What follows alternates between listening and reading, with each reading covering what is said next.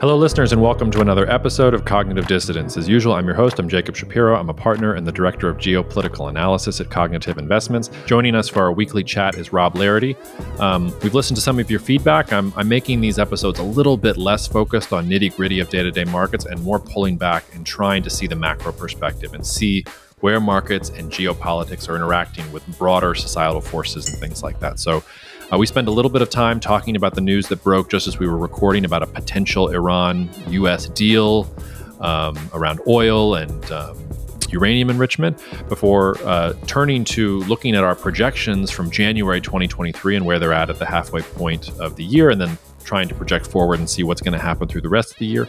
We then close with some thoughts about a really excellent article in Nature called The Illusion of Moral Decline. Link to that is in the comments. Listeners, if you want to talk more about the wealth management services that we offer our clients, if you want to talk more about the research services that we provide to corporate executives, or if you just want to talk to me about what's going on in the world, or you have a book to recommend or a podcast guest to recommend, you can email me at jacob@cognitive.investments. A lot of you have been taking advantage of that lately, and I've been trying to respond to all of you. I read everything that comes through, even if I can't reply to absolutely all of it, but I do my best to reply to all of it. So thanks for being in touch with me and making this feel not just like I'm talking into a computer screen every day, but like a community of listeners. It's been an immensely gratifying experience having this podcast grow and having a community of people who really care about apolitical geopolitical analysis and a discourse that is about trying to figure out what's going on in the world and not scoring points against each other for ideological reasons. So with that, saccharin, thank you out of the way. Cheers and see you out there. Cognitive Investments LLC is a registered investment advisor. Advisory services are only offered to clients or prospective clients where Cognitive and its representatives are properly licensed or exempt from licensure. For additional information, please visit our website at www.cognitive.investments.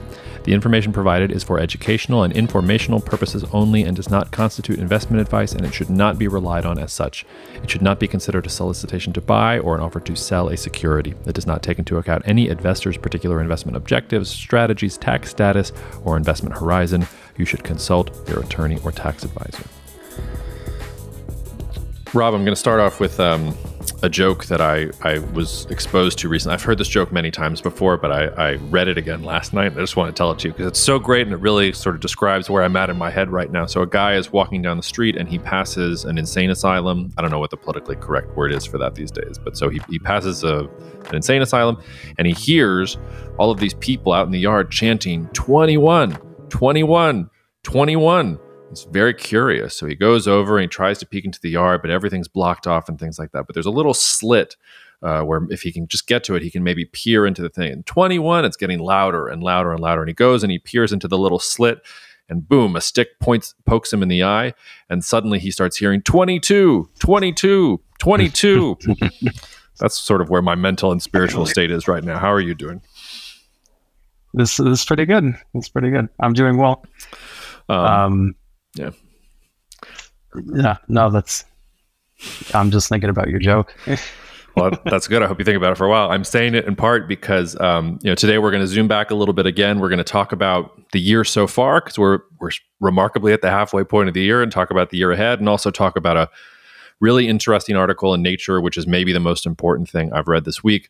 But I wanted to start with the 20-second stick in the eye because right before we went on to record, a publication called Middle East Eye is talking about a deal, or at least negotiations on a potential deal between Iran and the United States. And apparently these negotiations were happening on U.S. soil, which is how they're differentiating it from previous negotiations. It will involve sanctions relief for Iran and will allow Iran to export up to 1 million barrels of oil per day a month in return for ceasing uranium enrichment beyond 60% and re-engaging with the IAEA. We're recording here Thursday morning, 11:38 New Orleans time. Oil's down over 3%. I think maybe in expectation that this might actually be real. You've seen this. It's been in the Middle East Eye. It's also been in Haaretz and some of the major Israeli publications, which also makes me sit up in my chair a little bit more straight. It also comes in the context of earlier this week, the Saudis said that they were going to cut another 1 million barrels of oil per day in terms of production. OPEC extended its cuts from the end of 23 to the end of 2024. Still oil prices, by the way, not even reacting that much to that. So I just thought we'd start there for a couple minutes and talk that through. I say that I started with the joke about the 20-second stick in the eye because literally for, God, 2 years now, I've been saying it makes no geopolitical sense for Iran and the United States to have the level of hostility in the bilateral relationship that they currently have. And I thought last year that after Iranian elections and after Raisi had been in power for a little while, that Iran and the United States would return to the JCPOA. And I would count that along with my prediction that Russia was not going to invade Ukraine as my two worst predictions from last year. So part of me thinks this is just another stick in the eye, and then the other part of me, the intelligence brain in me, says, nope, we have to go look in the slit and look at what's going on in the insane asylum, because what if they're actually agreeing to this thing that you've been talking about forever? So I don't know. I just thought we'd lay it out there. Do you have any other thoughts, or we can just lay that out there as sort of the first salvo before we get into thinking about the rest of the year? Well, I have a lot of questions for you. I mean, can you tell us a little bit about, what is your sense of the incentives here? Is this, what do we think about when we analyze whether this is going to happen, and why would the Iranian regime want it to happen or not happen? Talk us through that. Well, the argument for Iran has been the same for a while now, which is their economy really sucks, and their economy has sucked for a while.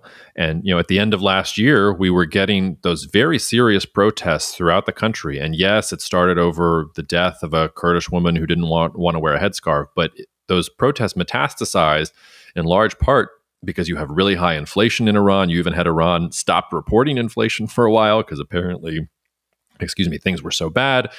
Food prices up, energy insecurity, bad weather and drought. And all of this is because Iran really can't access global markets. And it's nice that Iran wants to make some kind of logistics agreement with Russia to become Russia's new path to the world's oceans. Okay, but that's going to take many years, and it's also very pie in the sky, and Russia's a historical competitor. Then you have to deal with, are Iran and Saudi Arabia making nice as a result of China stepping in and saying, oh, we need these sides to get better together, and Iran maybe betting on this multipolar world with Russia and China. So that's sort of the Iranian logic. The U.S. logic has always been to pay less attention to the Middle East, to have a stable balance of power in the region so that one power can't dominate. So it doesn't want Turkey or the Saudis or Iran or anyone to be the one dominant power in the region. It wants to have all these different powers balancing against each other. And the thing is, if you continue to kneecap Iran's economy, you're basically opening the door for Turkey or some kind of Sunni power to really be the dominant power in this entire region. So if you're thinking long-term grand strategy from the United States perspective, you have to get over your ideological problems with Iran, and you should have ideological problems with Iran. This is a thuggish, sclerotic, theocratic bunch of thugs. I just said thuggish, so I shouldn't have done that. But I was trying to find $2 words to express how much I don't like the Iranian regime. But if you're trying to be apolitical and you're trying to think about U.S. grand strategy, you have to find a way to deal with Iran. And if you can deal with the Saudis, you should be able to deal with Iran too. It's not like that regime is that much better in terms of its actual character. So those are the pieces on the board. But for whatever reason, and I mean, it's not whatever reason, Iran has been really reticent to get back into the JCPOA. The Raisi government didn't do what I thought it was going to do, which was bow to economic pressure. It's been distancing itself, and you've had those reactionary voices in Iran have been more powerful. But maybe it's at a tipping point. Again, maybe a crazy person is about to poke us all in the eye with a stick too. I mean, we've seen progress on negotiations before and nothing kind of happened. But that, I think, is how we would lay out the imperatives that would drive towards this if it's about to happen. And one of the things that we've been talking about a little bit internally and writing about is the conflict between the IRGC and the theocrats in Iran. Does that change the calculus at all? Is the IRGC increasing its power and becoming more confident in its hold over the system? And do they think about things differently than the Ayatollahs would? How does that work? Well, again, this is a theory, and it's a theory because we don't have access to good information. But I think my theory is that the Islamic Revolutionary Guard Corps is basically trying to become a version of the Egyptian military. So it's basically a paramilitary organization that is trying to capture the Iranian state. Iran is not actually set up that way. the IRGC is supposed to be the defender of the revolution. And then the Iranian government itself is actually supposed to be a democracy, an imperfect democracy, but there's supposed to be real, elections and responsiveness to government, and this division between the revolution and mosque and state versus the actual governance of Iran. And that has been slowly slipping over time. The IRGC gets more and more involved in politics, more and more involved in the economy. Under Mahmoud Ahmadinejad, if you remember those times, a lot of Iranian companies were quote unquote privatized, which meant they were taken over by the IRGC. I've seen estimates that say the IRGC controls anywhere between 20 and 60% of the economy. It's hard to really know. But the idea is that the IRGC didn't want the opening up to the West, that the IRGC is waiting for Ali Khamenei, the supreme leader, to die. And then eventually that'll be the moment where they capture the state, and somebody who's aligned with the IRGC will be named the next supreme leader, and they'll be able to go from there. And what they didn't want was pragmatists like Rouhani, for example, to make some deal with the West that would create enormous prosperity in Iran and that would turn against the IRGC and some of its more reactionary principles and the things that it's doing to dominate the economy from that point of view. Again, it's a theory. It's a theory based on imperfect information, but I don't see any reason for that to change until Khamenei is going to die. I think you have a bunch of different sides in Iran just sort of waiting because nobody wants to go after him, and everybody knows that he's old and has shown some signs of sickness in recent years. And so you've got the pragmatists, for lack of a better word, you've got the IRGC, they're aligned with the hardliners. You also have, the people of Iran, the students, the shopkeepers, like all these other people that are there. That we shouldn't forget about the actual millions of people who sometimes go out into the streets and fight these, who are in this fight as well. So that's my best guess. I can't see that anything would have really changed for the IRGC. I think they're probably still thinking that same thing, but maybe they think if they can get a little bit economic development, maybe this is a nice midway point. They can export some oil, but it's not a full-on return to the JCPOA or alignment with the West. It's doing everything they were doing before. They just get a little more money into the economy and into the companies they control. Maybe you can make that argument, but we don't have any evidence for that. We're just guessing. And do you think that Egypt is a potential model that the IRGC might be thinking about? Because they're a military-dominated economy. It's not a liberal economy, but they also get lots and lots of goodies from the U.S. It's possible, and I've always said that if the IRGC does capture the Iranian state, like when it's captured, that is when they might be willing to deal more with the West. But the difference between Egypt and Iran, and between Iran and Turkey as well, is that in Egypt, the military is secular. And in Turkey, the military was always secular as well. And the IRGC is not the Iranian military. It is the paramilitary group that was charged with defending the principles of the revolution, of the Islamic revolution. So maybe you can jettison all that. Maybe that's not relevant. But there is a real difference there. But I do think in terms of looking at the Egyptian military's role in the Egyptian economy and how it subsequently dominates Egyptian politics, I do think that is something that the IRGC is hoping to emulate. Well, what should we be watching for to see the signposts of how things are likely to play out, do you think? Well, I mean, there's not a whole lot. I mean, if we get this deal, that would tell us something. But even if we get this deal in its current form that it's being reported, and it wouldn't be that big of a deal. It would basically just be a sort of temporary reprieve. The more interesting actor here is the Saudis. What are the Saudis doing? Because I can't imagine this would have happened without the Saudis approving it. And the OPEC cuts would tell you also, and the Saudi oil production cuts would tell you that they were on board with it.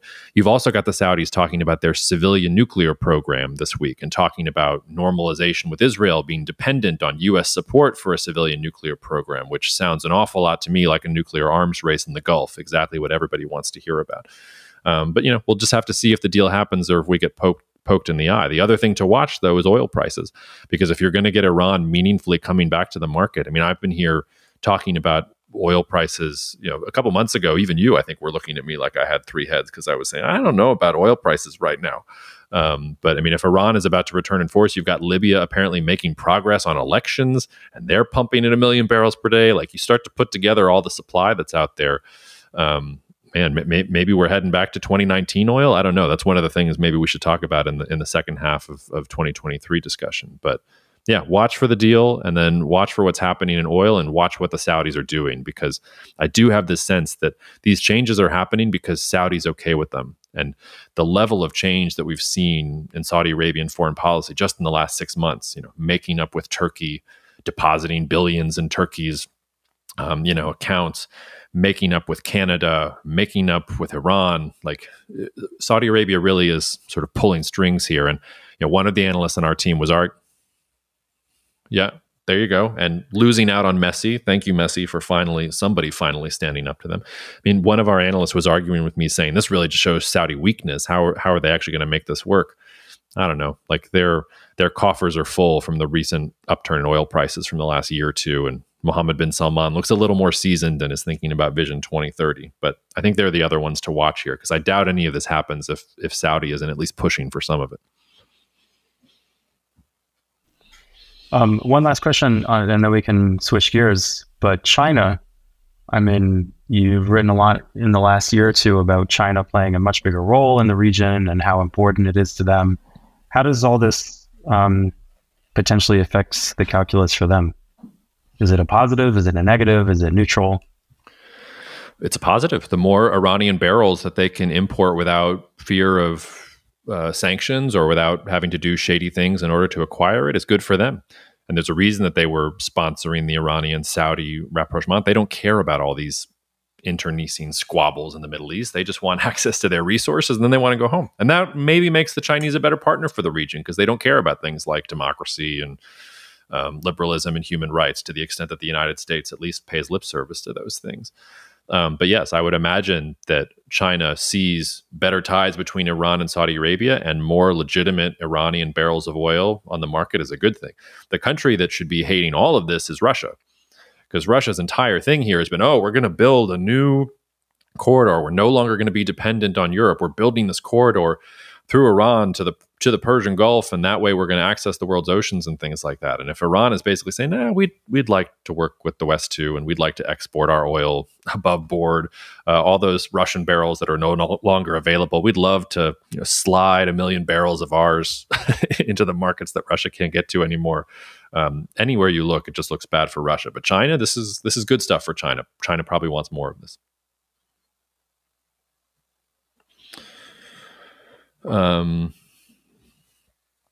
Moving on from there, I guess that was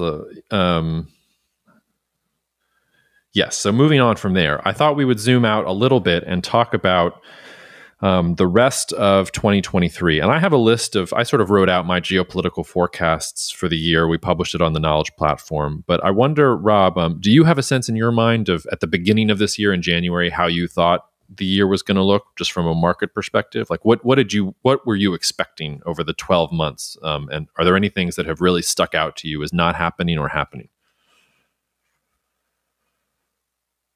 Well, I mean, there's a lot there. I think one of the biggest takeaways from the year so far is, we've repeated over and over this notion that the biggest economic regions of the world are moving in very different ways. And that's new. That had never happened before. And I think this year has just shown more evidence of that. So, I mean, if you were just to look right now, the U.S. is in an expansion and slowing down. China had been in COVID lockdown and, saw this burst of activity as it came out, and now it's fading away. And the question is, how badly does it fade? And Europe is in a recession, a mild recession, sort of a technical recession. But everyone is in a very different place. And that's something, again, for those who underestimate this, that's almost never been the case before. So when you're analyzing these things, everyone was focused on the Chinese reopening at the start of the year. And okay, well, how big can it be? How many, how much pent-up demand is there? How many Chinese with money are going to want to be traveling to Europe and to Japan as tourists because they've been cooped up all this time? And that analysis was very siloed. It was all like the China analysts were focused on that. But not really thinking, you never saw anyone who was looking at the U.S. and analyzing the U.S. cycle, what is the impact of the second largest economic region in the world having a sudden reopening, So I think putting that into one's toolkit is really important, because we're so used to everything just moving together. Analyzing the U.S. is de facto analyzing Europe and analyzing China, but it's really not the case anymore. I think that's a big takeaway from the year so far. Yeah, and that's a nice sort of segue into the geopolitical part of it, because you might remember that the way I structured our 2023 geopolitical forecast was 3 different scenarios, and I talked about unipolarity, bipolarity, and multipolarity. And we talk about multipolarity all the time, and that's the fancy geopolitical word, the stupid it's a $3 word, and I don't have the 50-cent word for it. And listeners, I'm still on a quest to find the 50-cent word for this concept. So if you have any ideas, please feel free to write in and let me know. I'm tired of using the word multipolarity.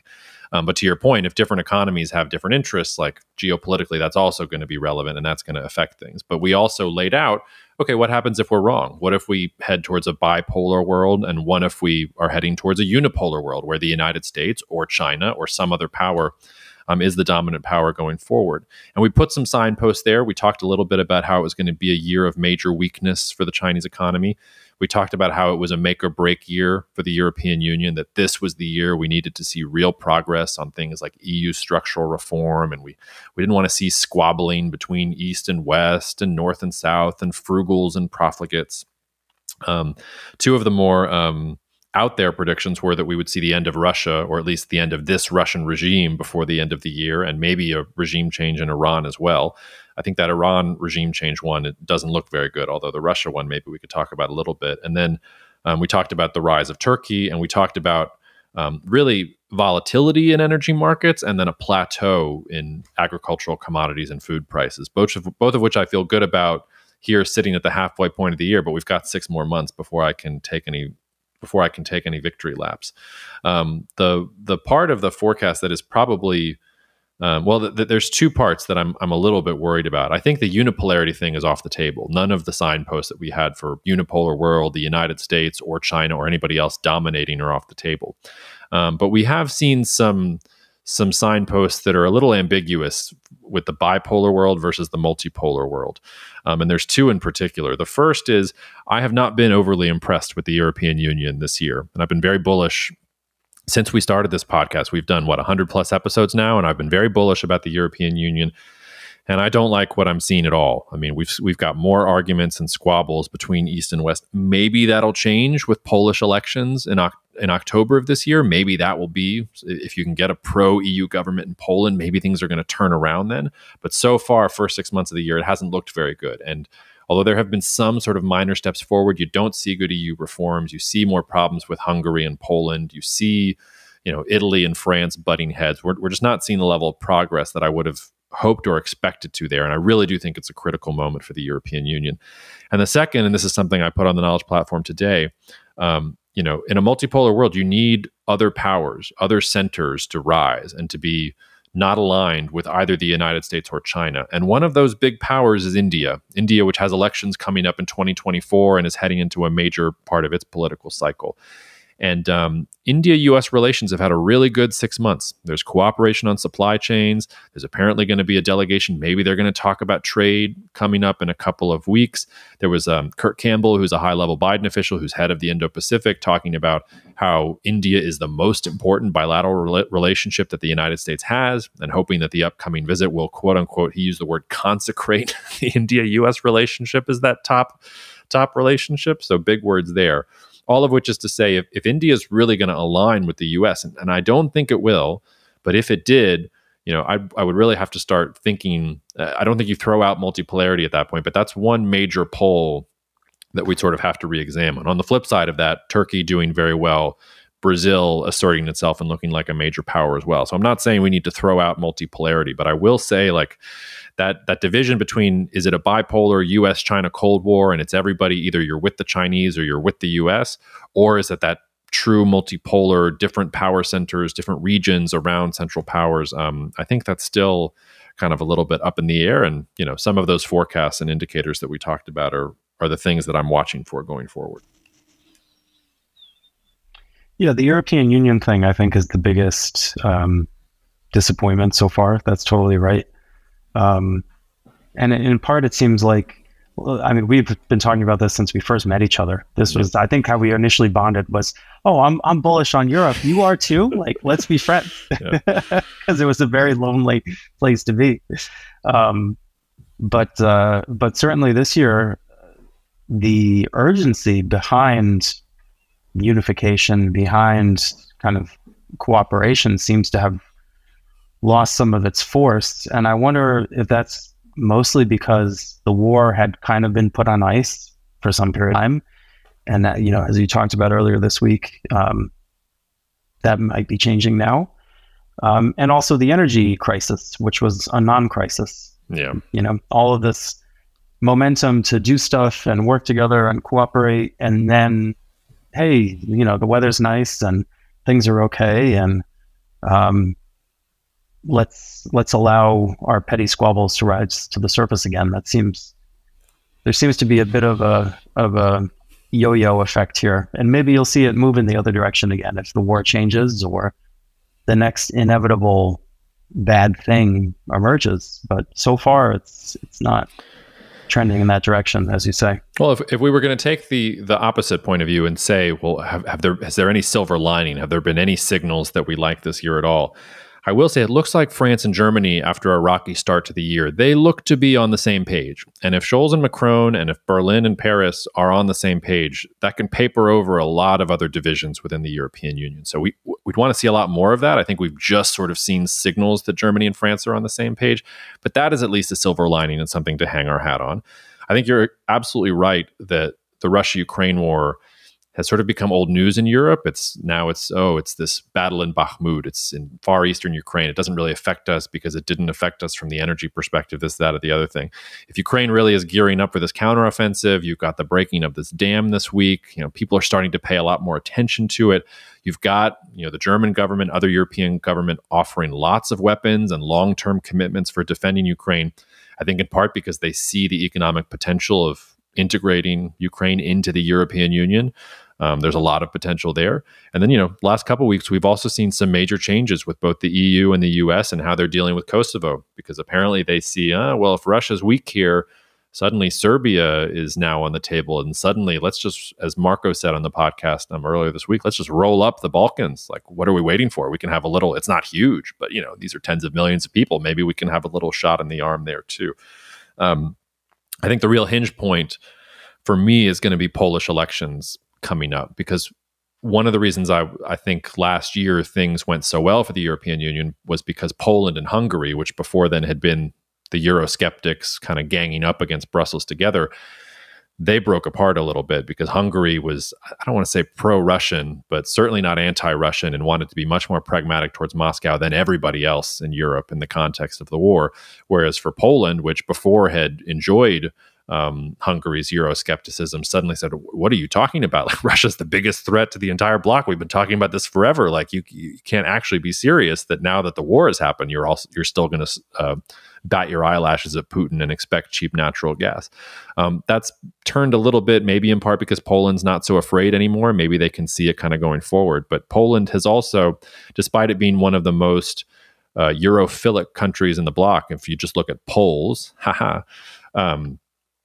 the government has been more Eurosceptic and has been pushing back against Brussels, and they're on the ballot in October. If you look at the numbers right now, the Polish government looks like, I mean, they're still the PIS, the party looks like they're still the top dog for now, but certainly their voter share has declined a little bit.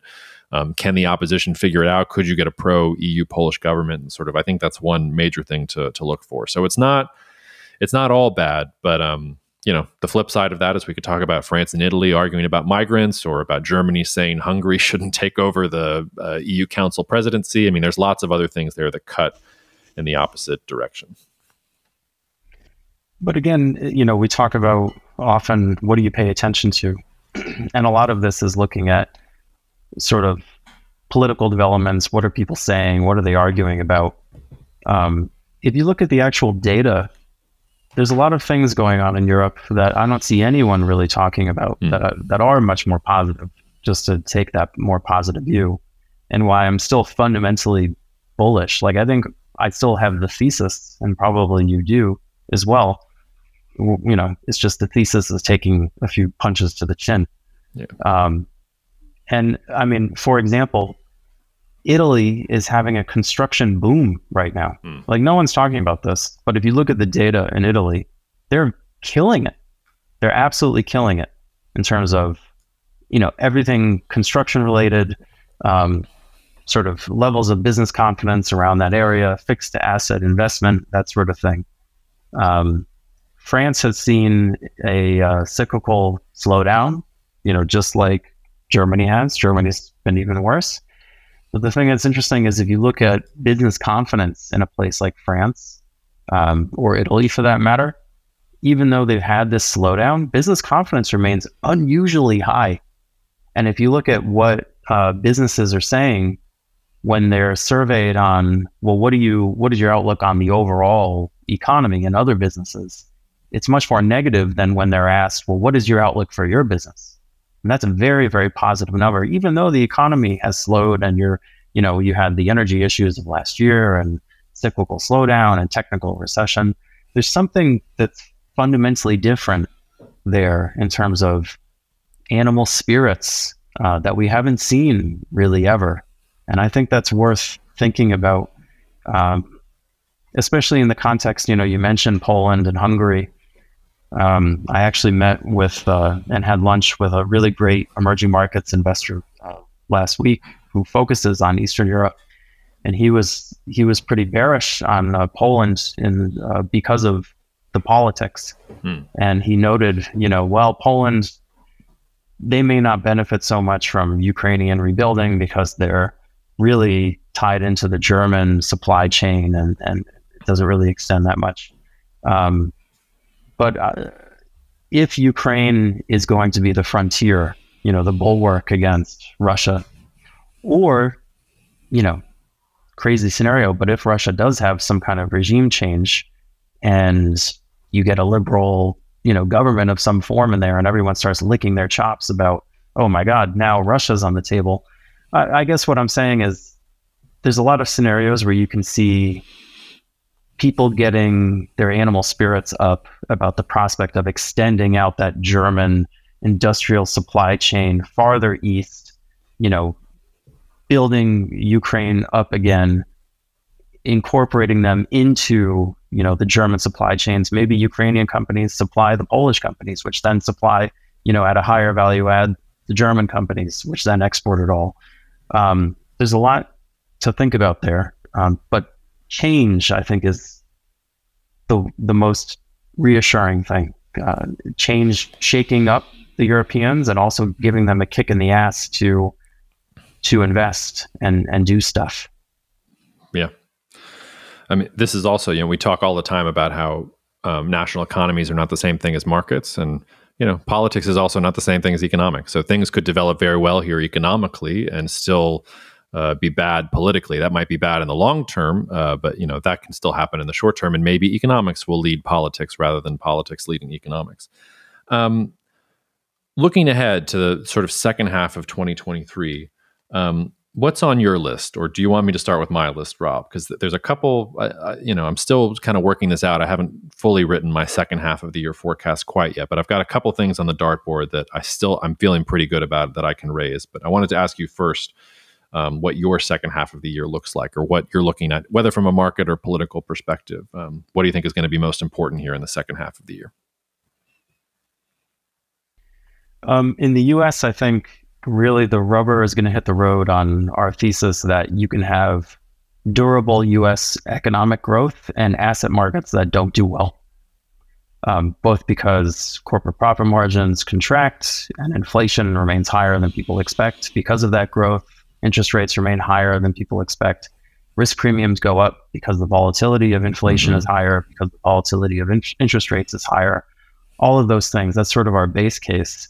So that's gonna come to the test, in part because I think, we've been saying for a long time, several months at least now, that we see scope for the U.S. economy to really accelerate more than people expect.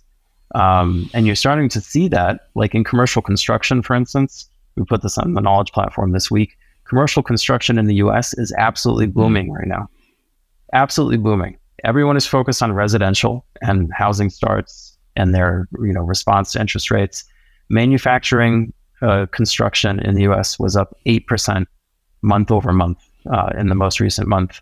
I mean, it's exploding.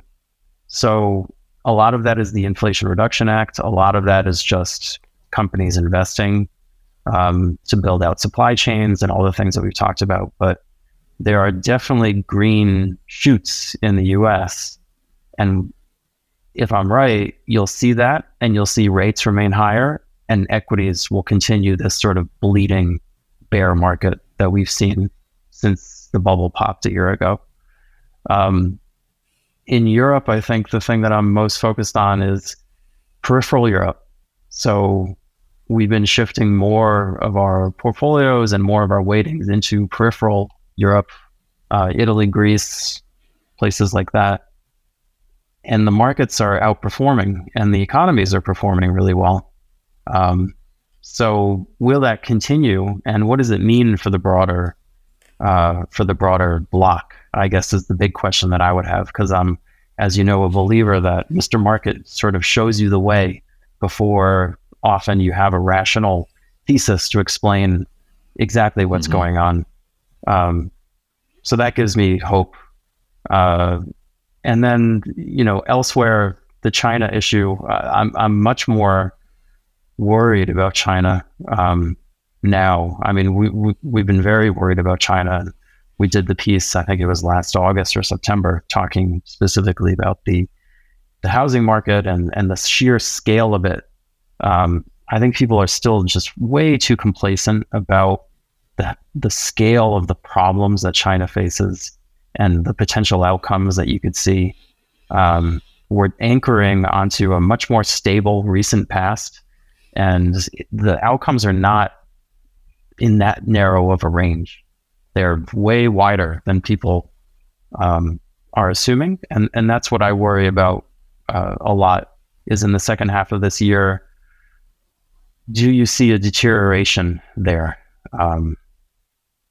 So those are my big ones for the big three regions. Yeah, and for me, I'll start with China as well, because I mean that is one area where I was pretty dead on at the beginning of the year. So far, it's looking good. I said that China would be driven by weakness, and that it was going to go from, I didn't know what sector it was going to be, but we had the tech crackdown, we had the property developer crackdown.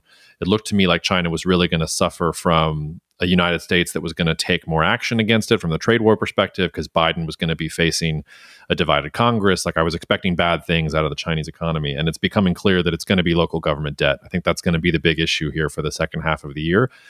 And I think that is going to crowd out any optimism on China's reopening. You might even get some better indicators out of China's reopening, especially if things go well in the United States and the manufacturing cycle and all these other things. But I do think that that's going to crowd things out.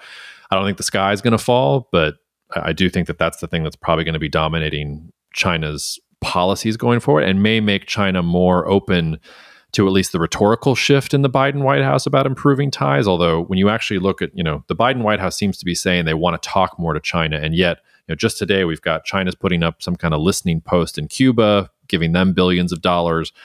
You've got the United States agreeing to put naval drones on the same network with Taiwan and Japan. Like, you just go through the news, like there's no real thaw. There's just a thaw in terms of how the United States is talking about things. And I think the White House thinks that if it talks about things differently, things are going to go like it's not. But I don't think China's going to be able to push back for those issues. The second thing, and this is more controversial, and it's less certain, because I don't know if we're going to see the end of Russia at the end of this forecast period. But I will say I'm expecting Ukrainian success with the counteroffensive going forward. And you heard the counterfactual from Marco, who thinks the counteroffensive really isn't there. But I'm more hold with Sim on this. And I think we're going to see significant Ukrainian success going forward. At the very least, we're going to see a lot more violence and a lot more fighting in eastern Ukraine. I don't think that what we've seen for the past 5 or 6 months is going to hold. And I am worried about what that looks like from Russia's perspective and what Russia's retaliation will be. I think that breaking of the dam in southeastern Ukraine, I mean, that's one sort of, that's just the flavor of the types of things that Russia might have to do if it really is feeling desperate. And that's going to have follow-on effects. And that's why when we start looking at things like agricultural commodities and energy commodities, remember, at the beginning of this year, I didn't say up or down, I said volatile. And we have had some volatility there. I'm a little more worried now, halfway through the year, about agricultural commodities, because you start putting together, well, China's having really bad weather and it looks like their crop's not going well. You've got El Nino shifting things. You've got a civil war in Sudan. Now we've got Ukraine's agricultural ministry talking about millions of tons of crops going away because of the dam breaking there. You start to put the pieces together. A little bit worried from that perspective. Energy, I'm a little less worried about. Obviously, I think the oil market is oversupplied. But, if we are in a new weather pattern, what if we get a really, really hot summer and here in the United States? What if we get a super cold winter in Europe? Things have been a little too, I guess, stable there for a little while, but it's hard to establish direction with any confidence. I really feel like is we're going to see more volatility in peaks and valleys. So those are some of the things I'm looking for the second half of the year. I don't have anything to venture on the Middle East just because, like we're going to have to see how these things go with this potential Iran deal and things like that. And I don't have a whole lot to say about Latin America. I will say the other narratives that you should have in mind as the year goes forward. We already talked about Poland's elections, really crucial to our EU thesis and what's happening the rest of the year. 3 other elections, though, to sort of have in your mind that I guarantee will hog up some of the news cycle in the second half of the year. Pakistan has to have its elections by October 12th. And that's going to be really, really messy, especially with what's been happening with Imran Khan, especially with their negotiations with the IMF and their balance of payments crisis. Argentina has elections coming up this year, another basket case of an economy where we might see a shift away from sort of neo-Peronism of Alberto Fernandez, maybe back to more center-right. I don't know that it's going to make that much of a difference, but a chance for political instability there, or at least something different. And then in December, we think we have elections in the Democratic Republic of Congo. And this is one thing I keep on banging on the table about in the Global Sit Rep, if you're reading it, like the fighting and all of the things that are happening in Eastern DRC, which that's where most of the world's cobalt is. DRC is now the second largest exporter of copper in the world. It overtook Peru at the end of last year. And now you're going to throw an election into this entire situation. DRC is a place where not a lot is changing and it hasn't affected global supply chains. But when it does, you'll feel it really intensely. And just sort of, looking forward into 2024, because I think that these 3 major countries are having elections in 2024, and you're beginning to see that the political cycle in these countries start to change. India, Mexico, Indonesia, all countries that we're relatively bullish about compared to the rest of the world, but which are heading into major political cycles. And you're already starting to see, for instance, Mexico's foreign minister resign this week because he wants to devote his time 100% to participating in the next Mexican election. So that's a little bit further down the road, but expect to see things in those countries as we get more into the election season. Anything else you want to say about recap or looking forward before we hit our last topic, Rob? No, I don't think so. Other than just to sort of reiterate on China, which I think, maybe gets to some of the other things we want to talk about, which is, I guess, a few things. First, I think it's easy to forget that the local debt issue is also the housing issue and the property issue. And really the ultimate thing here, as far as the way to think about it is, as Walter Baggett famously said, financial crises don't destroy capital. They just reveal the extent to which it's already been destroyed. Yeah. And China is a much less wealthy country than it looks on a net basis because they've destroyed a lot of their wealth through this model. And I think one of the biggest moral questions and sort of psychological questions for the remaining 6 months of this year, and especially for 2024, is how do the Chinese people react to that? There's kind of this view of that you hear a lot where there's supposedly this compact where, the Chinese people will put up with authoritarianism as long as they get rich. As long as growth stays above whatever percentage you want to put on there, they'll put up with anything because they don't care. Stephen Kotkin, who I really like, he was giving a lecture recently, and he said, this is a myth. He said, because if the growth doesn't show up, it's the Xi Jinping regime is not going to turn around and say, well, I'm sorry, we failed our side of the bargain. we're going to now give up our position and hand things over. And I think we're sort of getting to that point where there's going to be bigger questions being asked about how does the regime respond? How do people respond? Because things are not getting better there in a very big way. And that's, I think, my biggest worry. And on a sheer human level, maybe the biggest question around right now. Well, and the way I would problematize that is, no, you're absolutely right that the local government issue affects the housing sector.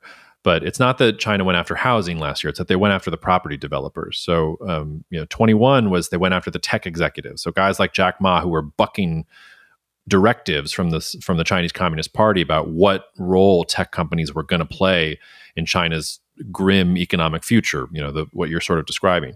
Last year, it was the property developers that really took it on the chin because Xi Jinping was not happy that some of these developers didn't listen to what his directives were in 2018 and 2019 about speculation.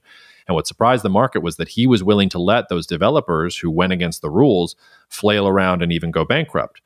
Those that followed the rules got plenty of support from the Chinese government and things like that. But it was really a political thing. And with local governments, it's also a political thing. We're talking about local government cadres. We're talking about provincial officials, bureaucrats who are maybe not listening to directives from the Chinese government about how to change when it comes to financing vehicles or housing or things like that. The point I'm making here is that it's all political. The housing issue in China is not going to go away. Like that's going to be there no matter what. And China, I don't know how China's going to figure that out. They're going to have to try, like their best case scenario, as we've said before, is doing what Japan did in the 90s, having a lost decade, keeping some level of prosperity and redistributing it without the whole system going up. But if we get to the point where China's having to pull out emergency measures to save the housing market because the things that it's doing on the political side are causing that social economic fabric that you're talking about to come apart, then things are going to go badly. It's more about that. It's more, I think what's going to happen here in the second half of the year, and it's going to affect markets and sentiment about China, but it's more about the Chinese Communist Party saying, you know what, we don't have as good a control on these provinces and these local government officials as we want. So we're going to have to really bring them to heel and make them understand that when we say, hey, we know we have a problem, but no more. Hey, don't compound the problem. Don't do this. It's not business as usual. It's that interplay between politics and economics that is to me going to define the rest of the year.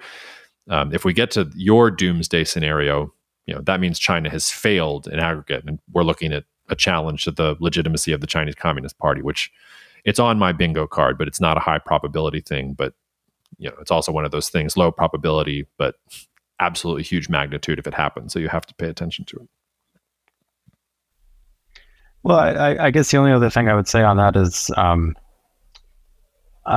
really not a doomsayer here at all. But the one thing that I do feel very strongly about and have a high conviction view on is just the idea that we're mischaracterizing the way this is going to play out, right? So we look at like the way that the Chinese system has developed in the last 10 years, for example, right?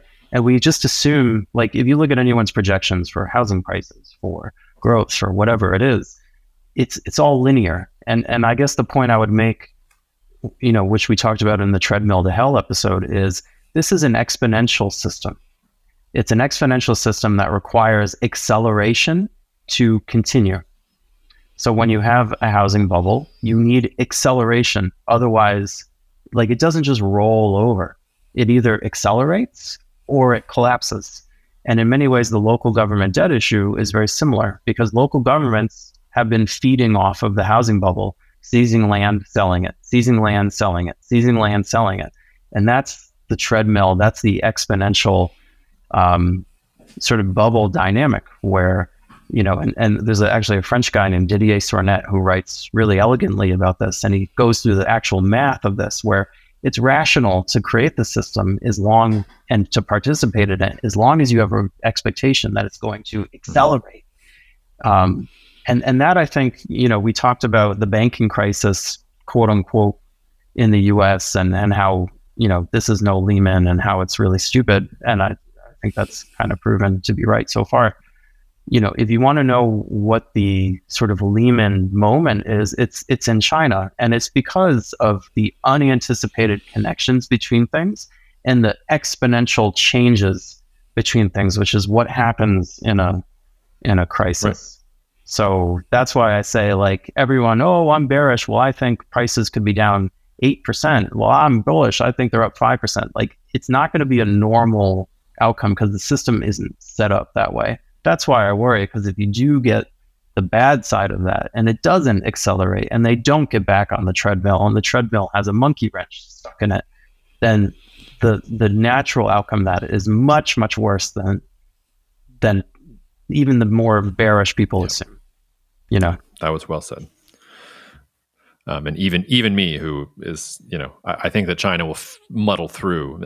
I think the reckoning is coming, but I don't think it's quite here yet. But even me, yes, and that kind of risk is especially prevalent when, they've gone after tech, they've gone after property developers. Now you're going after, the folks that are actually in charge of controlling politics in these different provinces and regions. It's a different kind of problem.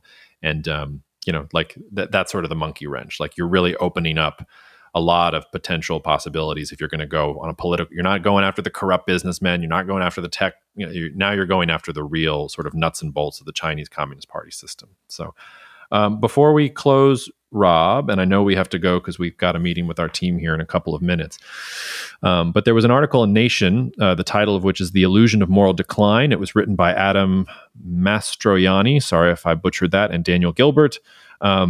Maybe the most important thing I've read this year.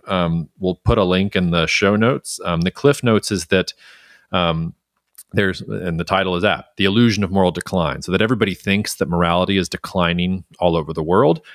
And actually, the data suggests that it's not declining at all. And the way that this is obviously subjective a little bit, but the way they talk about this is in their surveys.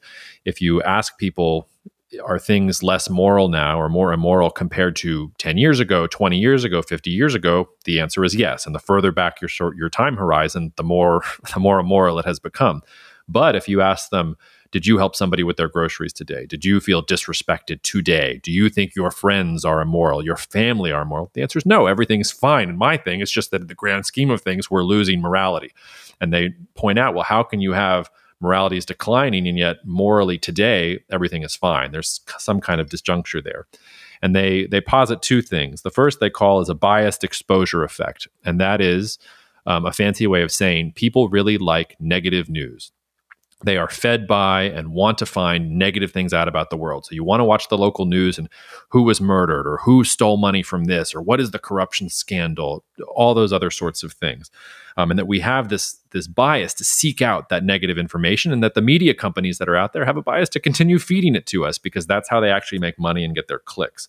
And then the second psychological thing that they were talking about is a biased memory effect, which is that we tend to forget or at least misremember bad things that happened to us. We gin up what the past was. We don't remember how bad things were in the moment. Sometimes we even forget that things were bad at all. We look back 10 years and say, oh, wasn't that great? And it was like, somebody will be at there are times that you actually hated it at that time. Don't you remember how terrible things were? And they have a nice little acronym for this. They call it BEAM, the biased experience and memory effect or somehow.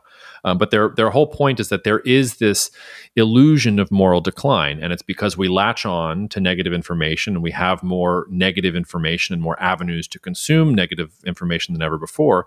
And yet we also tend to misremember that things were negative at all.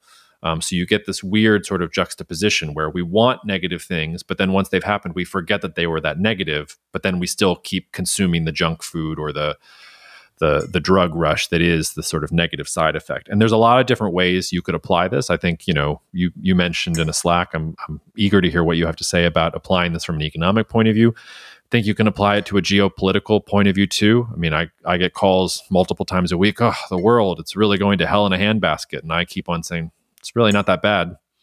This week, for example, is was the week that D-Day happened, when the United States, invaded Europe to try and conquer the Nazi war machine. I'm sitting here in New Orleans drinking coffee and talking to my friend in Paris rather than, getting ready to storm the beaches of Normandy. Seems pretty good to me. It doesn't seem like the world's ending to me. But I do think we have this negative, I don't know, it really struck me that we have this illusion of moral decline, geopolitical decline, economic decline, and that the way that our consumption models for information are set up right now, they're rewarding these things. And the last thing I just want to say is that the reason I wanted to talk about it, and the reason I think is that it's so important, is it really doesn't matter if they can prove that it's an illusion. If people start to actually believe this, and if nations start to actually believe this, that we are getting more immoral, it suddenly opens up all kinds of different justifications for state behavior about, well, how do we compete for resources? What do we think that China's real intentions are with Taiwan or with a listening post in Cuba and things like that? If you really think everything's declining, it doesn't matter if somebody writes a paper that I think is brilliant and shows that it's an illusion. The illusion becomes real because people are phenomenologically experiencing it in real time. So I don't know. It just really, really struck me, and I think it has a lot of different. I'm definitely going to start talking about it in some of my speaking gigs. It gave me vocabulary for something I was feeling viscerally and couldn't quite describe. But I wonder how you react to it, Rob. Well, first, I wonder about the media explanation. It might be part of it, but if you look back, I mean, even before the age of mass media, people have been saying this since the beginning of time.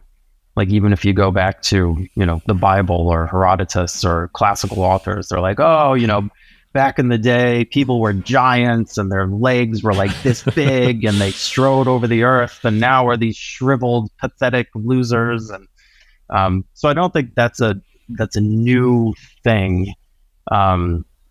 That's really due to media. I guess that would be one observation.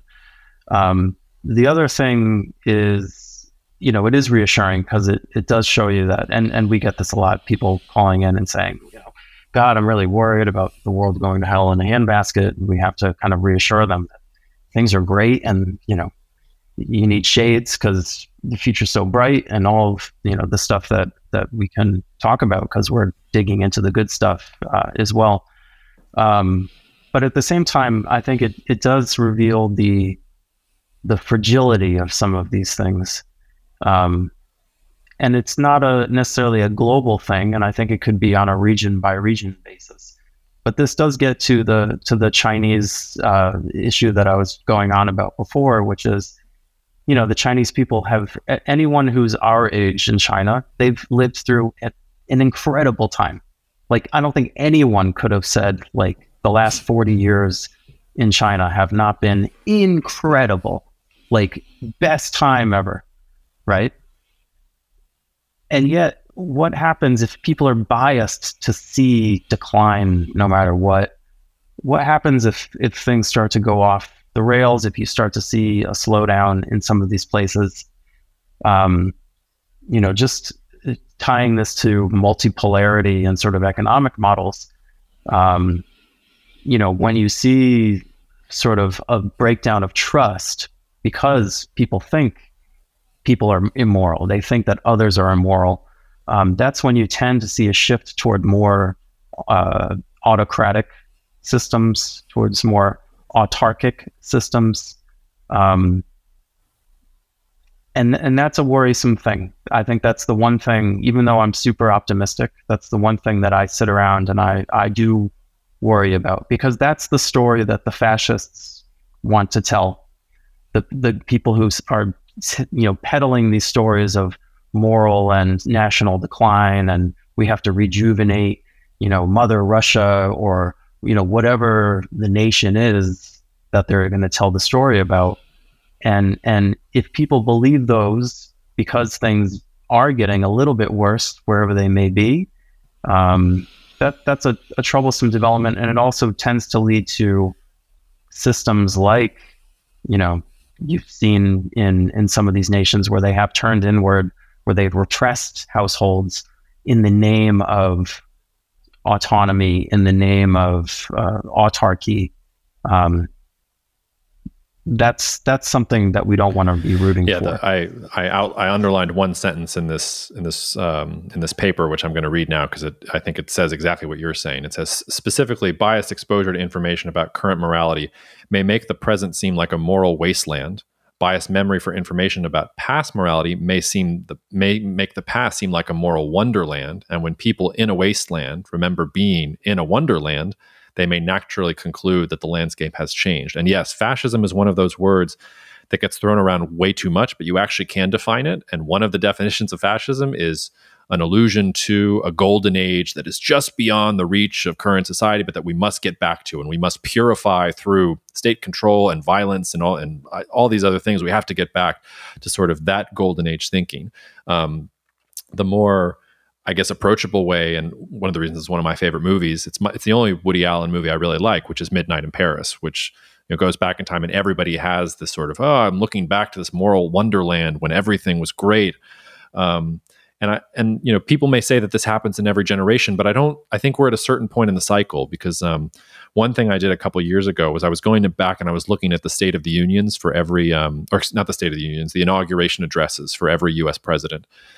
And you go from, even during the height of the Cold War with Eisenhower and JFK and Lyndon B. Johnson, you've got this soaring rhetoric about we will destroy poverty. There will be no cancer. There will be no illness. It's all about these very lofty ideals. And as you sort of track over time, it goes to we will cut regulations.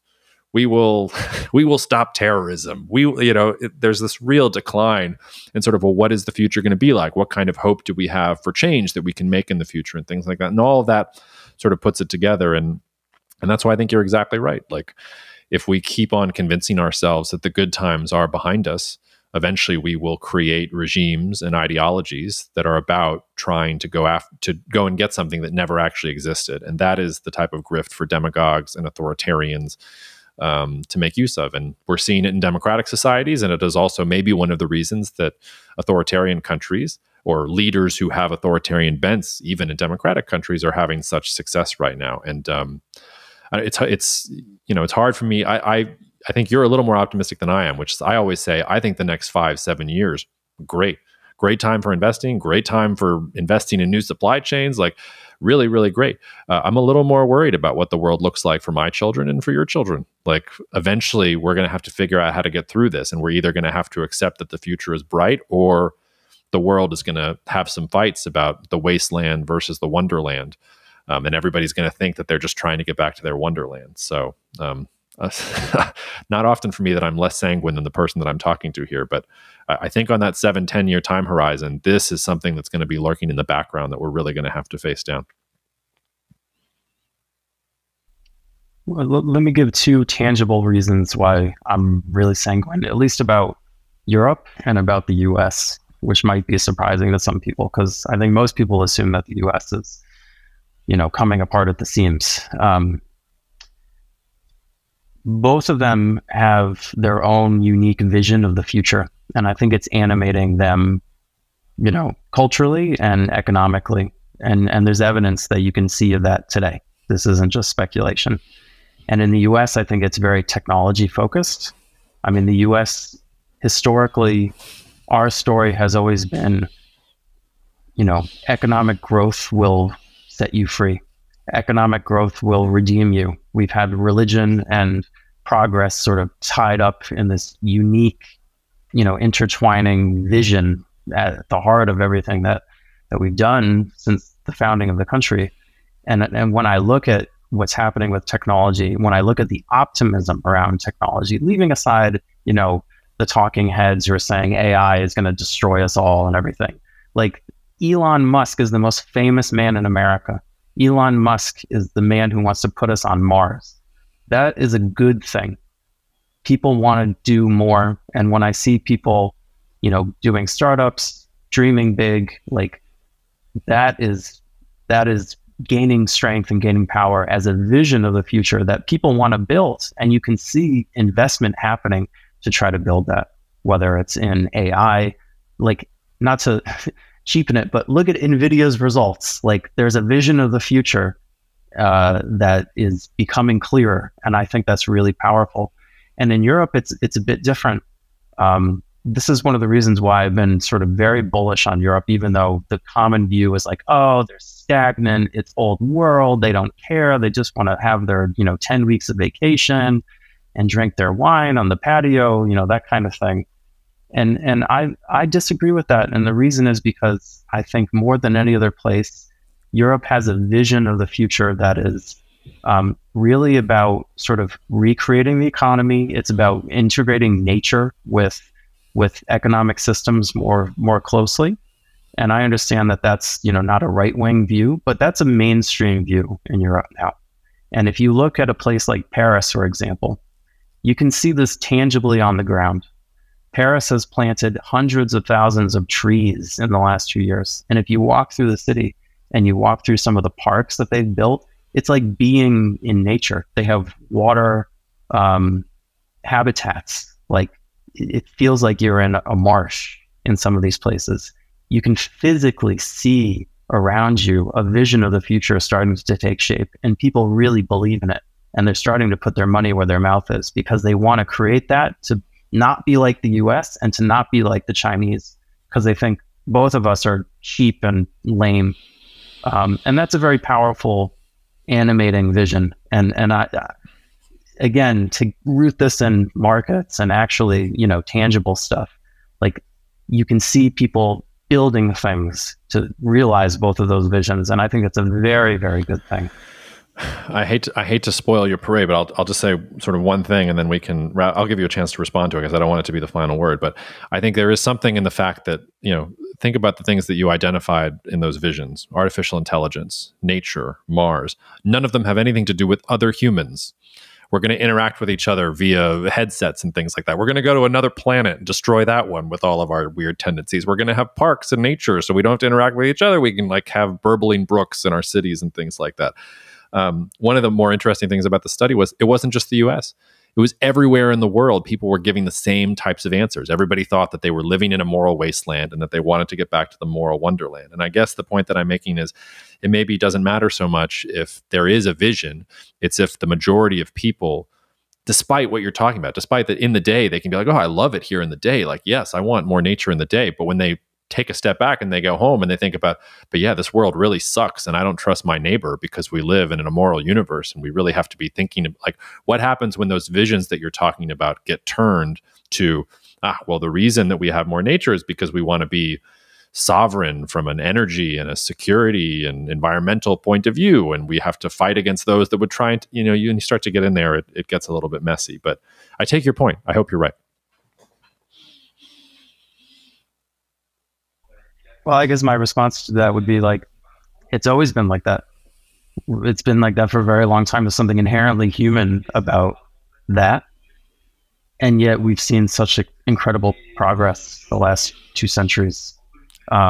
Despite the fact that, we even in periods when we've been the most pessimistic, we've nevertheless gone forward. We've seen incredible progress and incredible tragedy. Our scale for progress and tragedy in the last 2 centuries, in both directions, we've gone in those things. But maybe we bookmark it there because I know we have to go talk about a chemical company that we think is a good investment for our investors. So on that note, oh man, what a letdown after that whole. Got to leave them wanting more. So cheers and see you out there, y'all.